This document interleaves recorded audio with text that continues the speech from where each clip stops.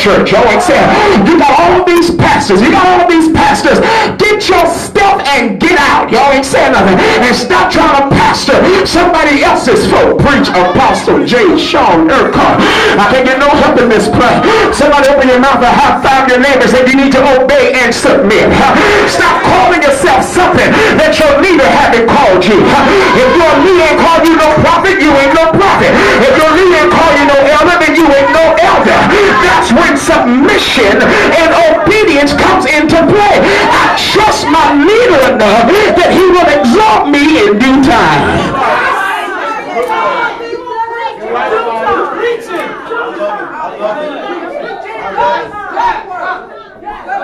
Do you understand the power of the right hand? The power of the right hand is the hand of blessing.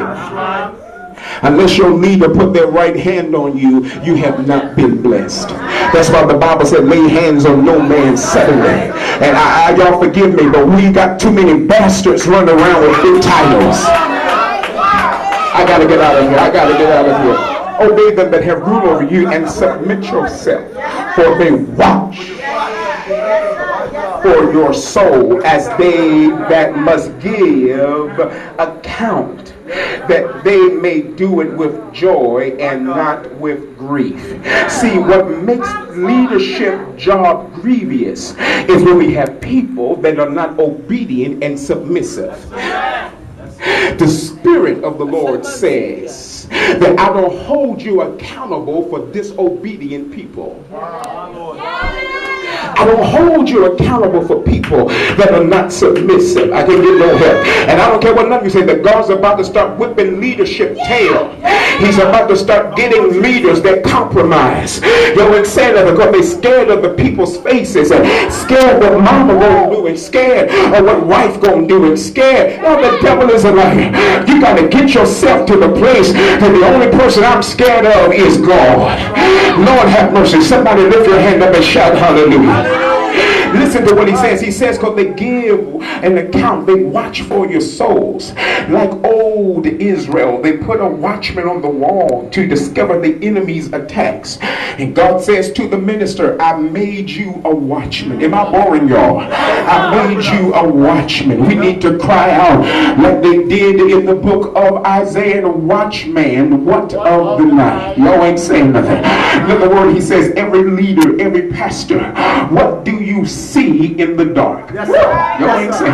It's easy to see in the daytime. It's easy to see when the light is on. It's easy to see, amen, when everything is exposed. But the question is, what do you really see in the dark?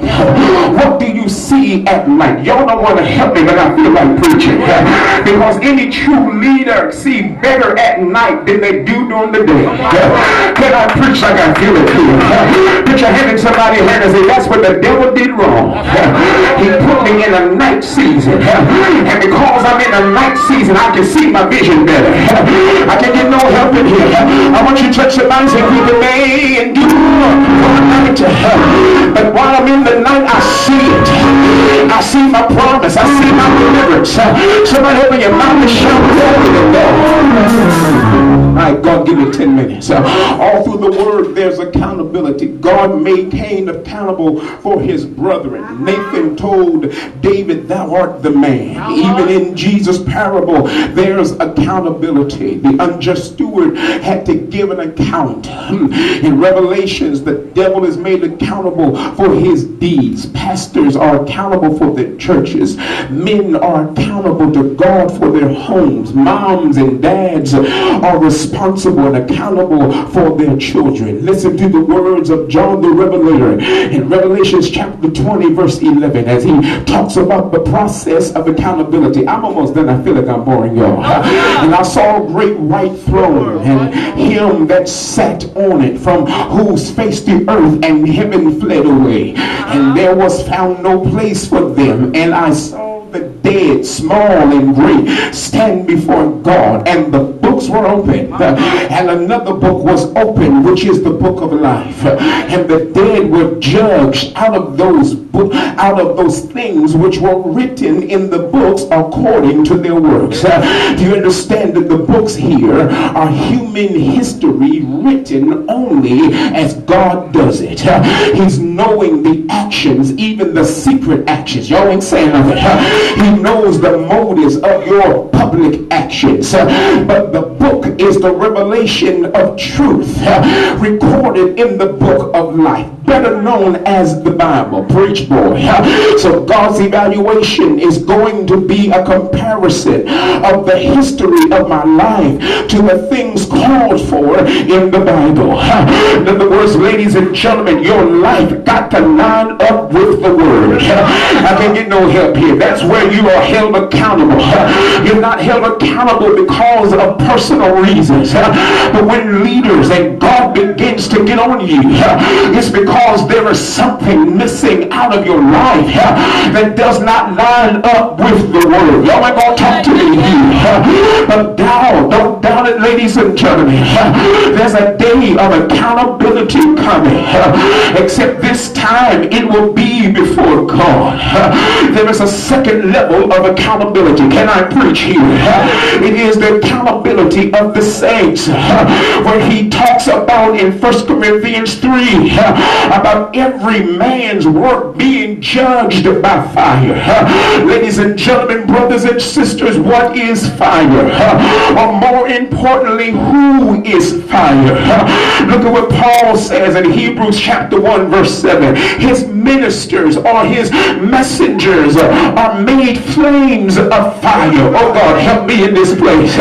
In other words, what he says is you will never be as anointed as you think unless you are held accountable by another anointed man or another woman of God. I can get no help in this place. Y'all forgive me in here tonight because I am kind of nervous for the church because we hear a lot of people saying they're anointed, but you don't see no accountability. Folks that's prophesying and have a lot of power. Can I preach 5 more minutes? But you don't see any accountability. But I want you to put your hand in somebody's hand and shake it like you're going to shake it off and say, oh, if you're going to be anointed, you've got to be accountable. If you're going to have power, you have to be submissive. If you're going anywhere in God, you've got to be open for correction. Because whom the Lord loves, he chastised. I feel like preaching. I said, whom the Lord loves, he chastised. And look at somebody and say, somebody need a whipping. Somebody need a spanking. Somebody need a beating in here. Because the church has become chaotic. The church has gone wild.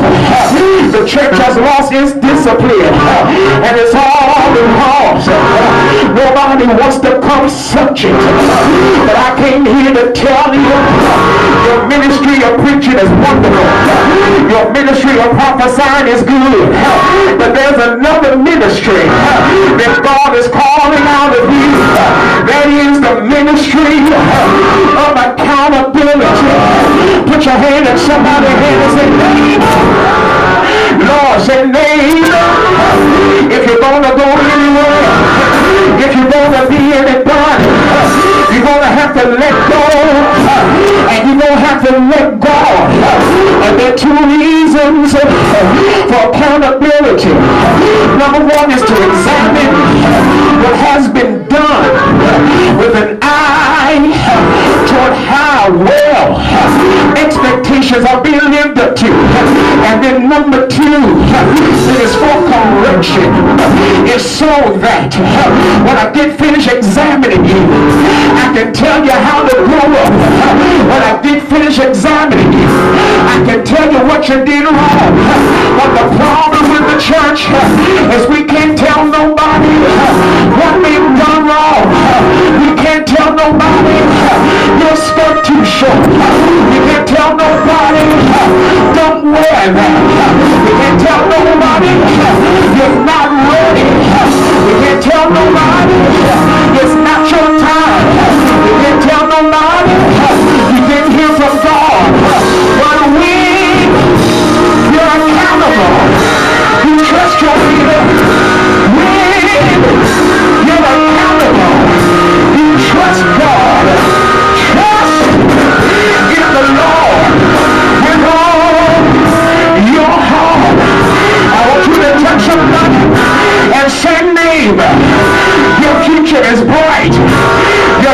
is great. Your future is big. Eyes haven't seen, ears haven't heard, neither. Y'all don't want to help me.